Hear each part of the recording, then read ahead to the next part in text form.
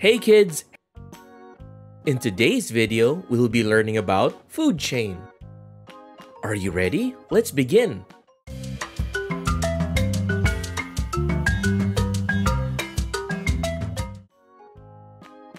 Imagine a food chain like a line of people passing a ball from one to the next. In nature, instead of a ball, it's energy that gets passed along.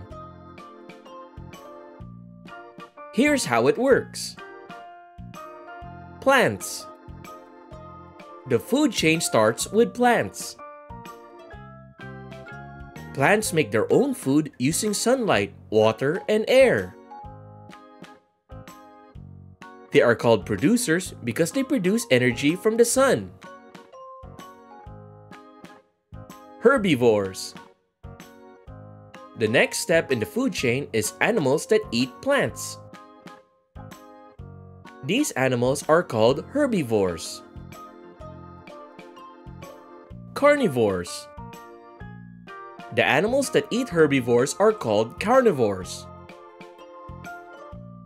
For example, a fox might eat a rabbit. These animals are called secondary consumers because they are the second ones to get the energy after the herbivores. Top predators. Some animals are at the very top of the food chain and eat other carnivores. For example, an eagle might eat a fox. Decomposers. After plants and animals die, decomposers like fungi and bacteria break them down. This process returns nutrients to the soil, which helps plants grow, starting the cycle again. A food chain shows who eats whom in the wild and how energy moves from one living thing to another. Now here are fun facts about food chain. Longest food chain. Submarine food chains can be quite long. For example, in the ocean, it might start with plankton, which are eaten by krill, which are eaten by fish, which are then eaten by seals, and finally the seals might be eaten by orcas. Photosynthetic sea slugs. Some sea slugs, like the Elsia chlorotica, can actually steal chloroplast from the algae they eat. These chloroplasts allow the slugs to perform photosynthesis just like plants.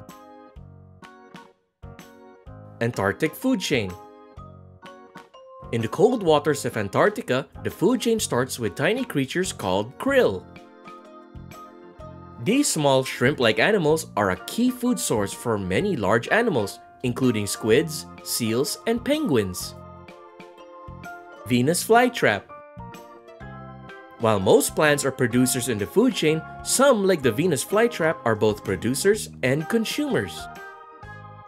They get energy from the sun, but also catch and digest insects to get extra nutrients. Plants with chemical defenses. Some plants produce chemicals that make them taste bad or even toxic to herbivores. This helps them avoid being eaten and disrupts the food chain. Insect food chains. In a single backyard, there could be hundreds of mini food chains. For example, aphids feed on plant sap. Ladybugs eat aphids. And birds eat ladybugs.